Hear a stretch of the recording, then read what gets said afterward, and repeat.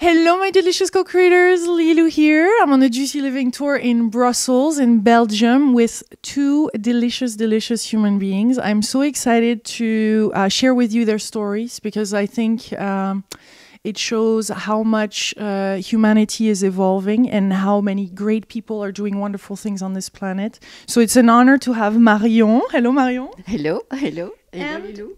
And Robert, her husband. Hello, hello, delicious one. How are you? These are two characters. I must say we're going to have a lot of fun. They keep on laughing all the time. They've been together for so many years and they're... Not too many. Not too many. No, no. A few years, 30 years only. That's right. That's not more. But we start before, of course, yes? Yes. So thank you. Thank you. So we are so happy to be with you, delicious Lilou, yes. You see how happy I am, how delighted is Marion. So how we could start now? Yes. In which way? Yes, because you have an extraordinary story. They live now in Brussels, but you lived in Paris, in New York City, in many wonderful places. Washington, New York, Paris, yes, and Brussels now. So let's... We were in Berlin, in Florence, and we were also in Atlanta. In Atlanta. In Dallas, in Los Angeles, and not in Chicago. Chicago, no, that's not. But we love Chicago because the architecture in Chicago, it's was on the most incredible city in the world about architecture. But we never leave that. I don't know why. Ask Marion why. But what I love is that you really truly followed your heart throughout your life and you involve yourself in some projects. You have created the Time for Peace, which is really even a movement rather than just a music and film award. And yes, it is. It is in fact. But you see, we spoke a lot before. Yes, that means it would be quite a venture to explain you everything now. So how could we start? Well, I think what's beautiful is that you were in art. How you met, first of all, because this is quite special. Tell us, Marion. No, Robert, please. Oh yes, I will try to. I will start by your story. So you are a marvelous and splendid and beautiful lady who were living outside from Paris. She doesn't agree. Yes, you agree. Be serious. Be serious, please. No, we are very, very serious, really. No, so the fact is, I am a painter, and much more than a painter. In fact, I am a multi-art artist, and a day I had a studio where Picasso was living in Montmartre. And I had an appointment, a meeting with a very important collector. And this day I was so stressed because I had nothing to wear. And I started to just press a paint and just to relax myself, I opened the radio. And what I listened? Marion speaking on the radio. And she was speaking about color, sign, symbolism. I was so impressed by her voice and by what she was speaking about. Immediately, I stopped to press my pen and I called the radio. And here was the beginning of the story of Marion and Robert Einbeck. For the better, probably. And 4 weeks later, you were married. Oh, 4 weeks. 4 weeks. We were married. I met with Marion just a week after, and after 4 weeks we were married. And nobody knows that. The fact is, you see, the people who were present at the wedding was the taxi driver and a person from the city hall. That's all.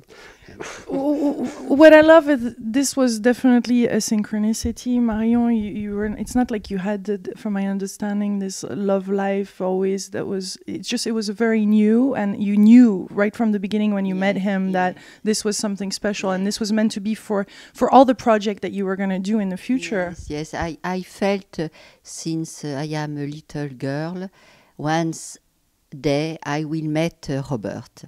I was sure of that. And it was very difficult before to meet him, because I had a lot of personal problems with my family, with a lot of different people. And I was always inside of my heart this hope, and I was sure to meet him. And once I came to Paris, and I met Robert, I knew it was him. And this really helped everything that you put then afterwards. What happened from that moment forward? Tell us a little bit about the color study, the scientific study that you've done on color from there. Because there you had something in common right from the beginning. Yes, that's right. The fact is, first of all, I have to say that I had never imagined to find an angel in Paris, and so when I found Marion, it was an angel. So it was really, I was blessed to meet with her. It was really something. And so I was working on color, and my specialty was meditation space, a self-contemplation space, but contemporary art, and so that I had a lot of exhibition in the US and everywhere in the world. And when I met with her, I had started an organization which was called Circle. That's a Center of International Research on Color, Shape, and Element. I don't really remember, but the fact is, the idea was to make physiological research in hospital, just to know how the body and the physiological aspect of the people react in connection with color.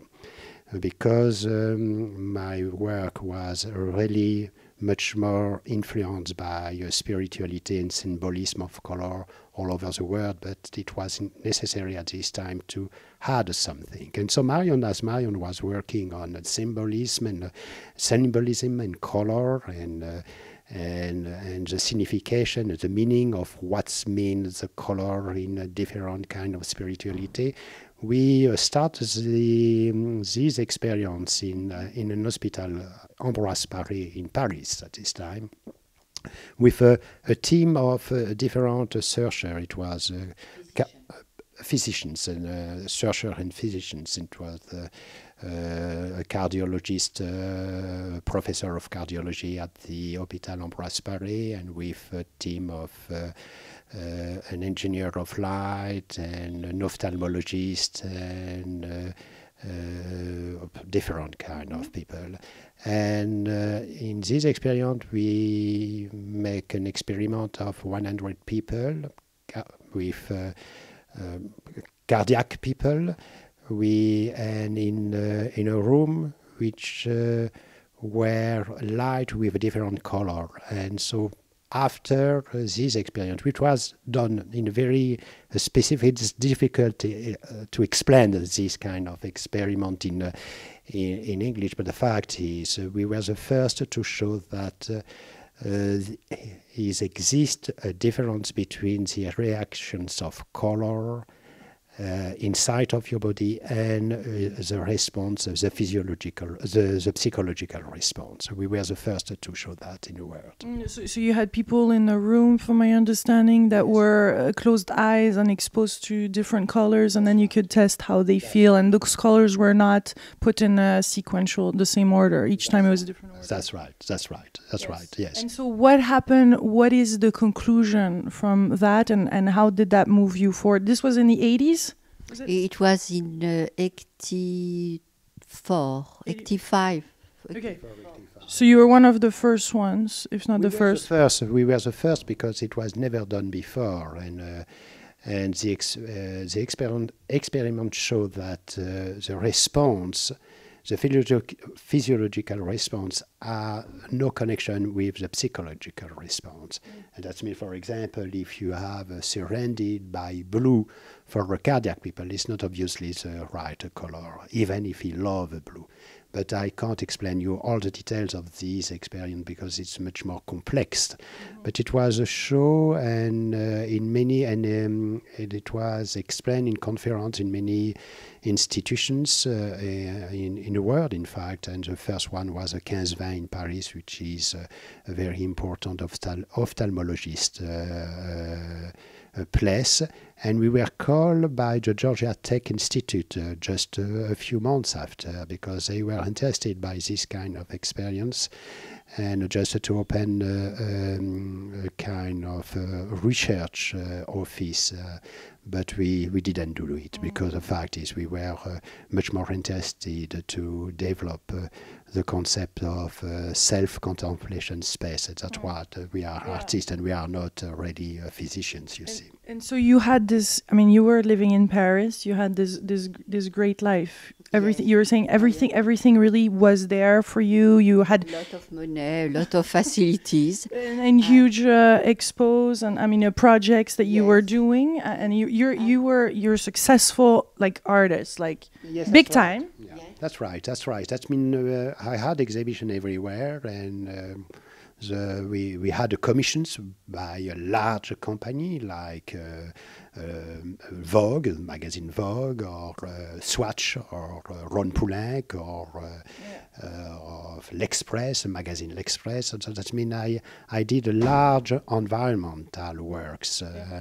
And the fact, after an exhibit I had in Basel, it was in 1988 or 87, I had a large exhibit in Basel for the Christmas time, and I did an installation, a Christic installation, because it was a Christmas time, where all the media journalists came from Paris and from Germany and from Switzerland to be presented.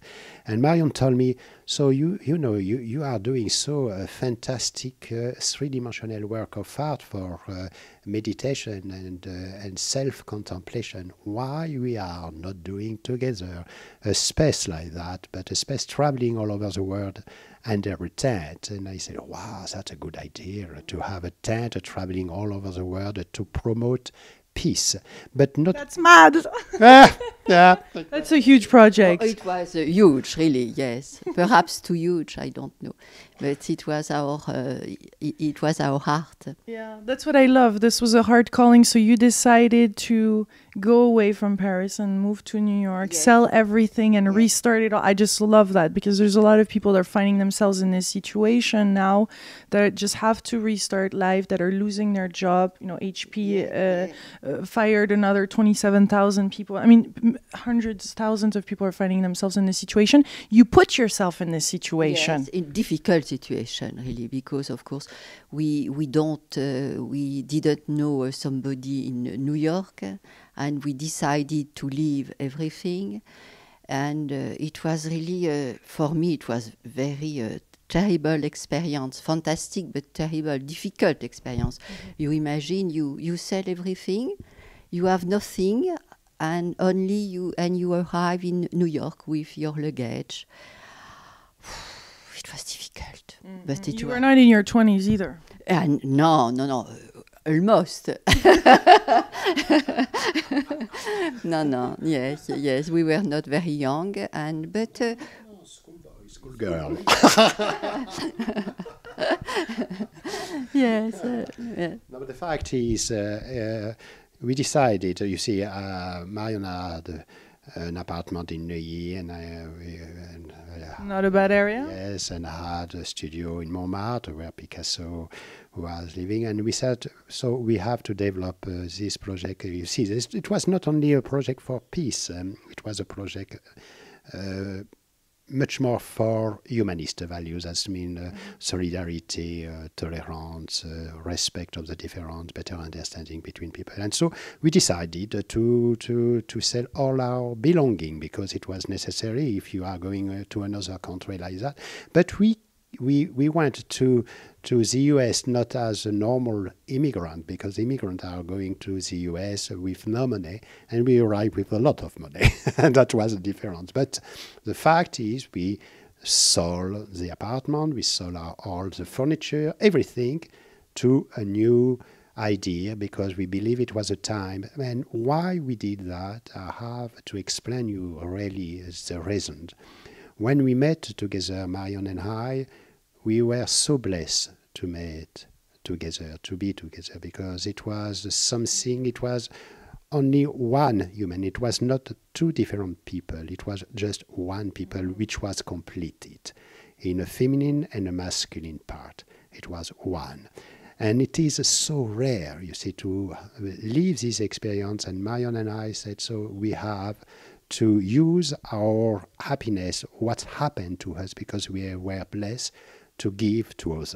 That's why we decided to. And when Marion told me, so it would be a good idea to do this space, I said, so yes, that's a way perhaps to give to the other through our heart and to raise awareness about how it is important to not to live for yourself, but to live all together. As one of our closest friends, Rabbi Moshe Garlic, said, uni one. That's true. Yeah. You're happy. It's so beautiful. So next time you are coming with us, yes? Yeah, you were overflowing with love. Yes. And you had to share this and put everything that you had to create this moving tent. Yes, like a gypsy. No, it was a big tent. It was, and it was really the beginning of the adventure, really.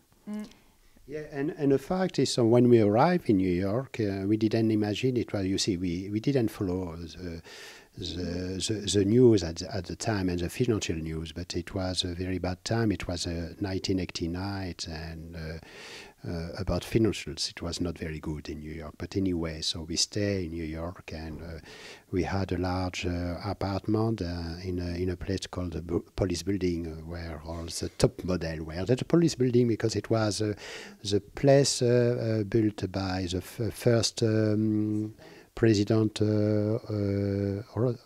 Roosevelt. He has two presidents, Roosevelt, and the first was the head of the police, and he built a very large building downtown nearby Soho. And it was an incredible one, which was transformed in condominium. So we had a large place here. It was a very, I don't explain how we went there because it was really special. But how you manifested, because everything in their life is really manifested to a T. I mean, you're going to see it as the story unfolds. But yes, that's right, because it would be a little long to explain. But the fact is we were there and we started to work with on the project at the time. So we create an organization, a not-for-profit organization. At the beginning, the project was called Ecumenical Tent for World Peace in the World. So that means it was really long, and it became the Einbeck Time for Peace Project. There was a Time for Peace Project.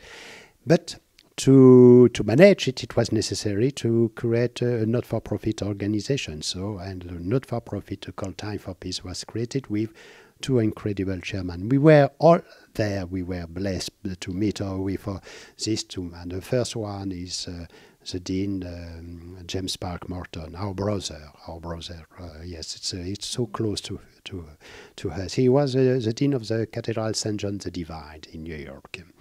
He is not anymore because, so now it changed. But it was also, and he is always, the founder of an organization. It was the first interfaith organization in the US called the Temple of Understanding, and it was created by a good friend, Judy Hollister, who is not anymore in life, and she created that with Eleanor Roosevelt and Dr. Schweitzer and the Dalai Lama. It was the first interfaith organization in the world. It was called Temple of Understanding. So he became one of the chairmen, and the other one, and we were also blessed to meet him, it was Dr. Noel Brown. Dr. Noel Brown at this time was the director of UNEP, United Nations Environment Program. And it was at the origin with Dr. Maurice Strong of the Conference of Rio. You know what's become the Conference of Rio for the protection of the environment, who became after the Conference of Kyoto and Oslo, and everybody learn. And so that was our two chairmen. And we started to work with architects and people, engineering office on the development of the project. And at the beginning, it was just a self-contemplation space, and became larger. We had after a place, a concert hall, and a movie theater inside, and a place for dedicated to the environment, and a bookstore, and a cafe, and everything under a tent. And it became more and more complex and more important. And it was just a traveling space with a few electronic track, we see. It was, I believe, at this time it was 75 meter long to 55 meter large. And and I had exhibition everywhere. So even in UNESCO in Paris, I had a large exhibition, and we designed and so.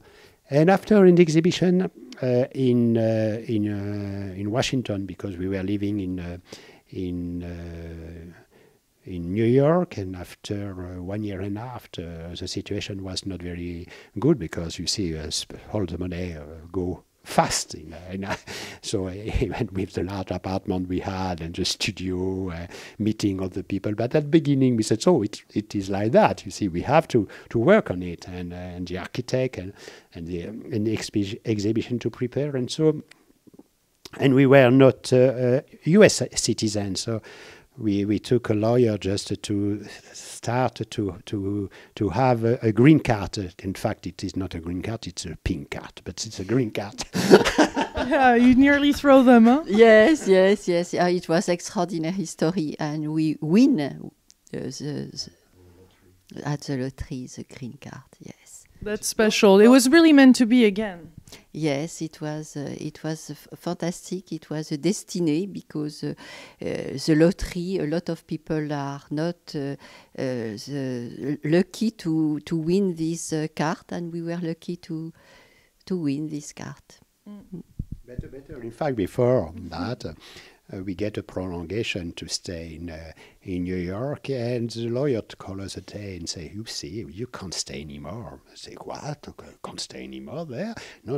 You have to leave by January 13. My God, that January 13. So, and where do also we will go to Canada? Oh no, don't go to Canada. You have to go farther, because if you are going too close, it's too close. Canada, Mexico, too close. It's necessary to go far away. But you didn't have the money anymore. No, we had not the money, and so to go. So we thought to go back to France, but you see, we didn't have anything in France at this time, because we sold everything, and so.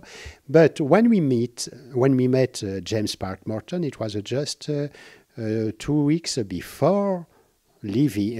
We were supposed to leave the US, and he asked us to show the study, and so we show in the Cathedral St. John the Divine on the floor all the drawing I made about the tent.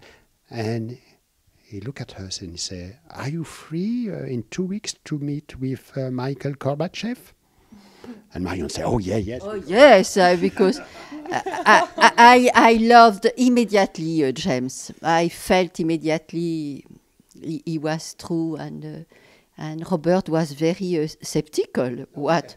He didn't believe it was possible to meet Michael Gorbachev like that. And so I was so surprised, and he said, "So what's this man to meet Gorbachev?" So we went back to home, and a week after we received two tickets to go, and you can't imagine when. It was January 13.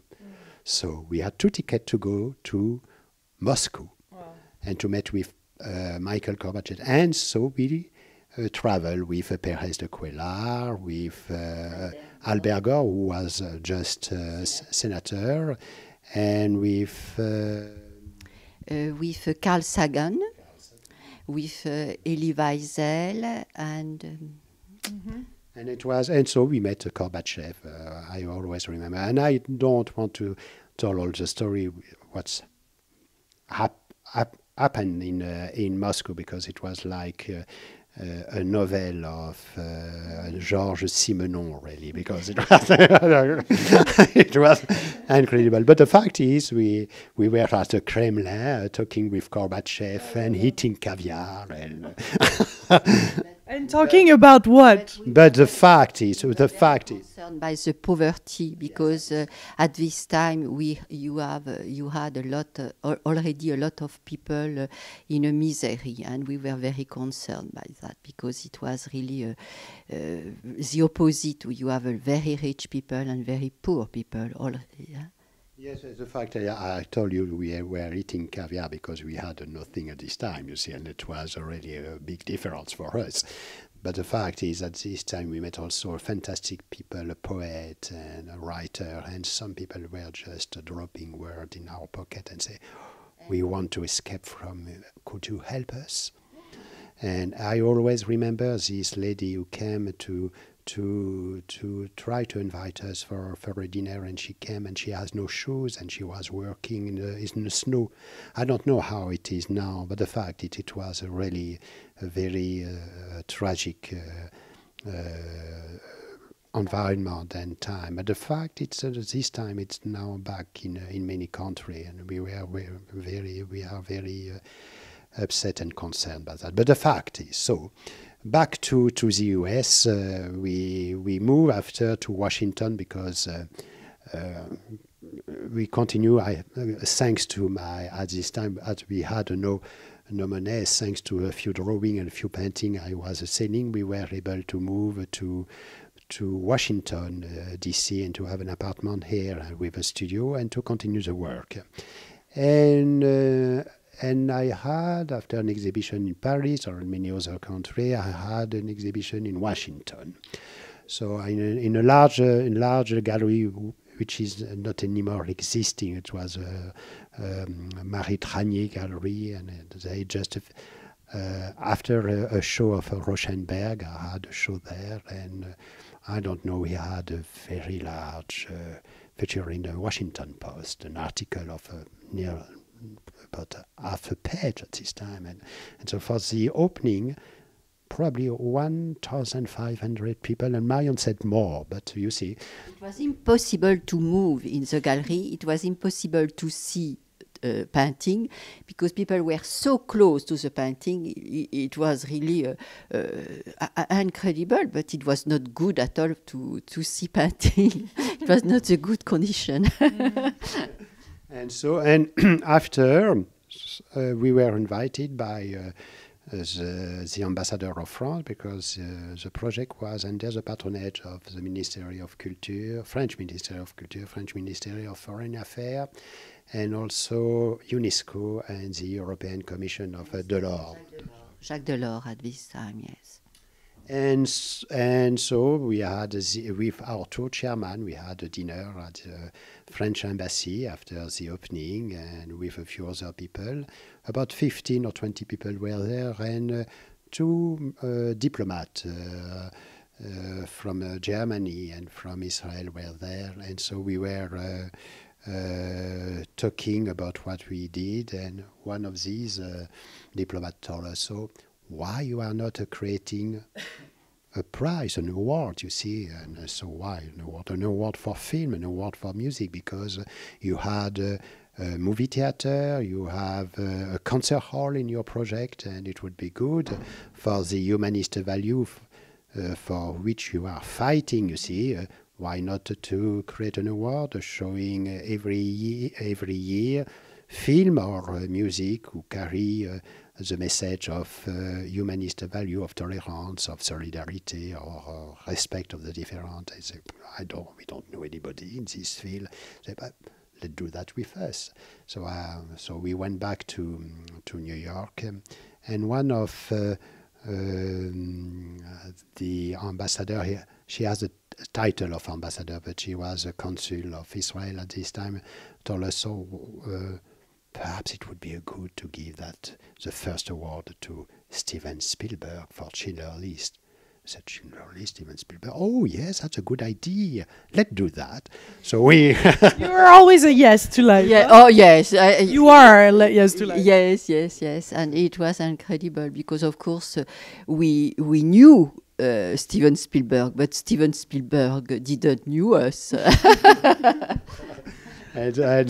and we explained that to some people from the French consulate in charge of the trade, and so we want to organize a ceremony for Steven Spielberg and Schindler List, and we could do perhaps that in the Lincoln Center. You see the dinner, and at Lincoln Center he was looking at us like that and say, "Oh yes, that's a good idea. When do you want to do that?" "Oh, 3-4 months. 3-4. Did you do that before?" "Never." "Do you know Steven Spielberg?" "Did he accept it?" "No." "But you are crazy. That's how could you?" Yes, you are crazy. I remember always. He was completely upset, and he was not happy at all because for him it was impossible to do this kind of thing.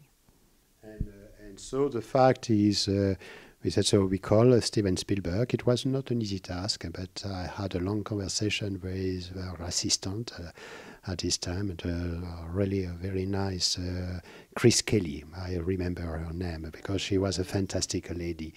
And Chris told us, but you see, he received 1,000 requests a day from a rabbi in Moscow, or an organization in Kyoto, and it is one more request, and how could you accept yours and not the other one? And so I tried, and so after a long conversation and dealing in fact, he has accepted to be to receive the prize, and it was a beginning. And so we had this evening, and we found the sponsor, and we had an evening not for a lot of people. It was 120 people, 12 table, but Yves Saint Laurent designed a special dress for Marisa Berenson, and it called a time for peace dress, and Paul Bocuse did the dinner, and we had a fantastic concert. Josh Bell came to play some Kaddish, and we had a quatuor from Israel and a trio from Ireland. It was a fantastic evening at the Lincoln Center, as we did.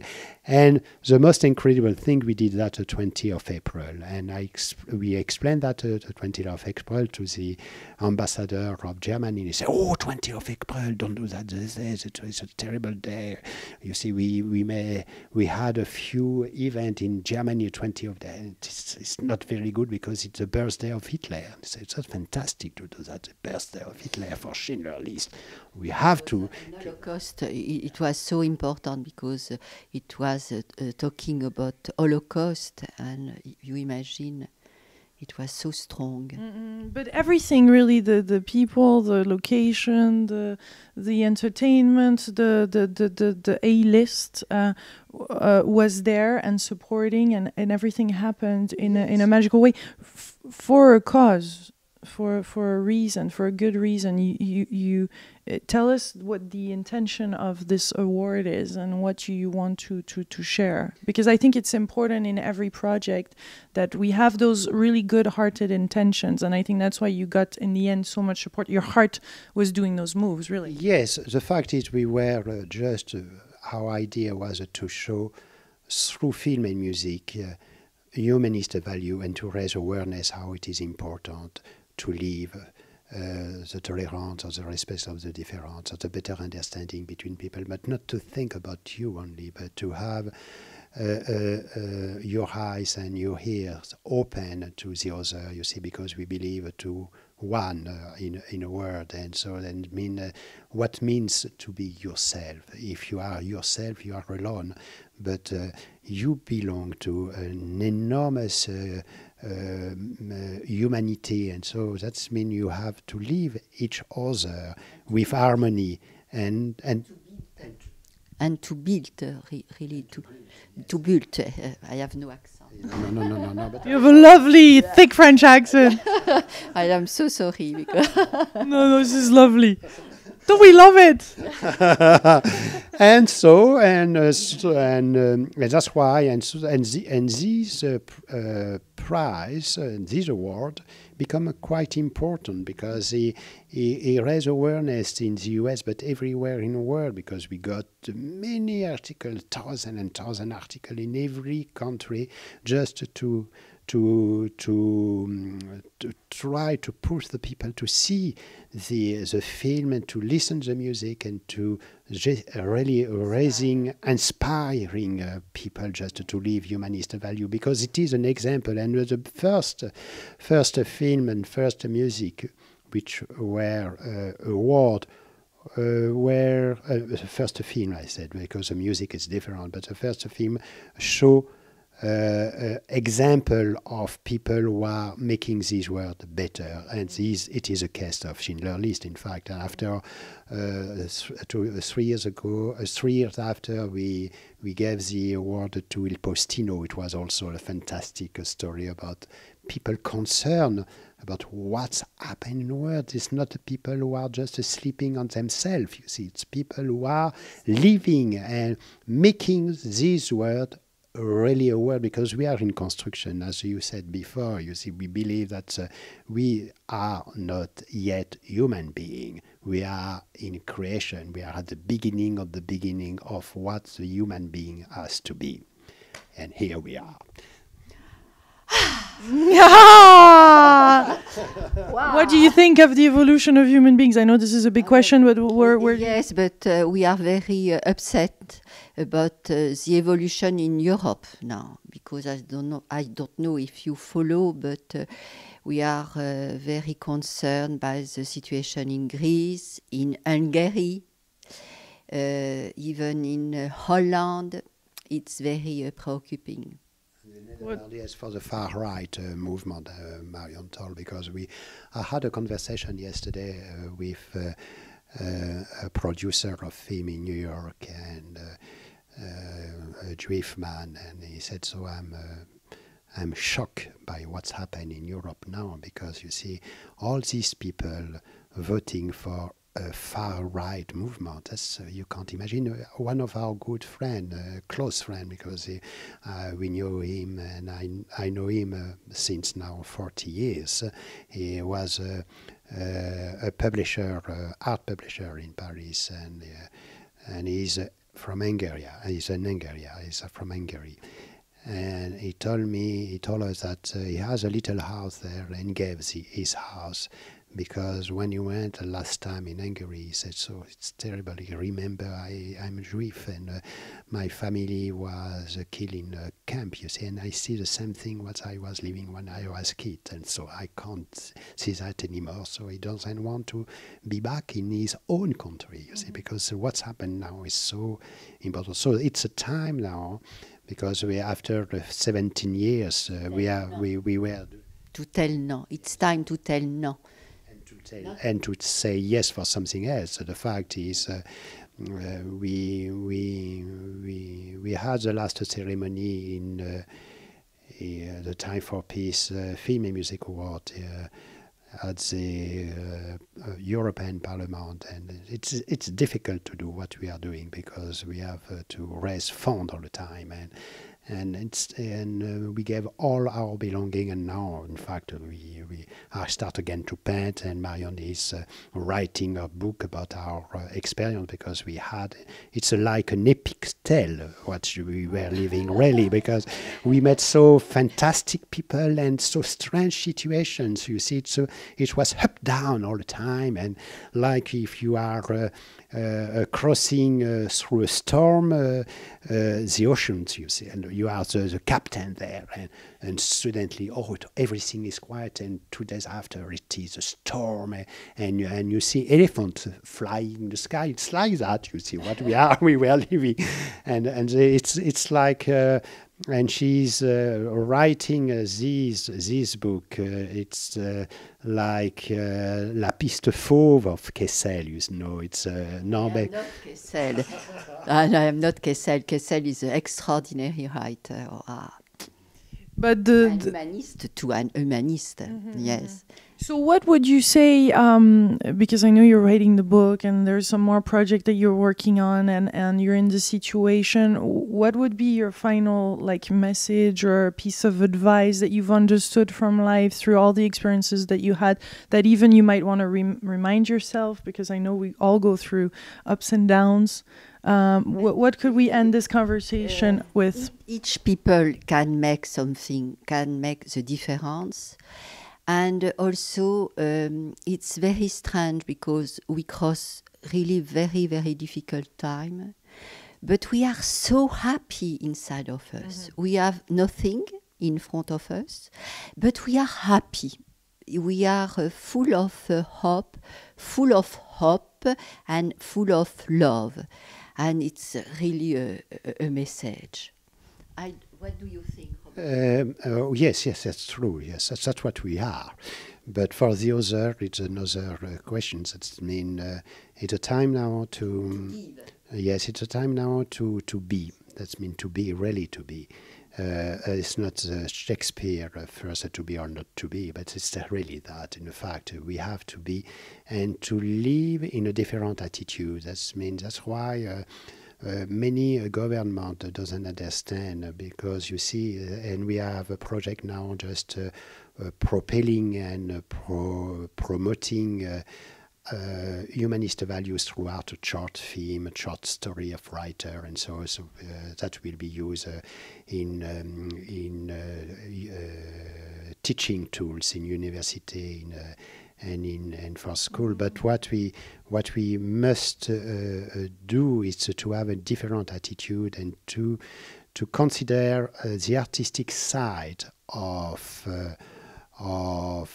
human, you see, because the souvenir and what we know about civilization, it's come from art. It's not coming from trade or business, or if you are looking at the Egypt or the antique Greece, it's not you are not talking about business, but we are talking about the philosophy, about the architecture, about the art, about the music, and the fact we are a little sad about what's happened in Europe now. We and in the world we are always talking about business and business and business, but business. What's mean business? Business doesn't construct a human being. Business is not a kind of a philosophy inside of you. It's not a way to be well or to you see, it doesn't mean anything. You have to live. You need a kind of dignity and to live in a right way. But money has to be used as a tool for a better life. And so what we would like to do is you could do that if you start in your street, in your city. Take care of, have a different attitude with the other people, with the respect of the difference, but not the tolerance in any way, because as many people said, to be tolerant, you have to be tolerant, but you can't be tolerant with any people. You can't be tolerant with evil, you see, because it's a crime to be tolerant with evil. But you have to be to take care of what's happened with other people, because we could change, we could make this world a fantastic one. Thank you. The life is so short. Life is so short. We need to live right now. Don't lose time. Don't lose time. Act now. This is happening all around us, and we're the one that are going to make a difference. Yes. We have to be the change that we're looking for. Please make the change with us. Make the change, and we will do something fantastic. Yes. Together, all together. Much love from Brussels in Belgium.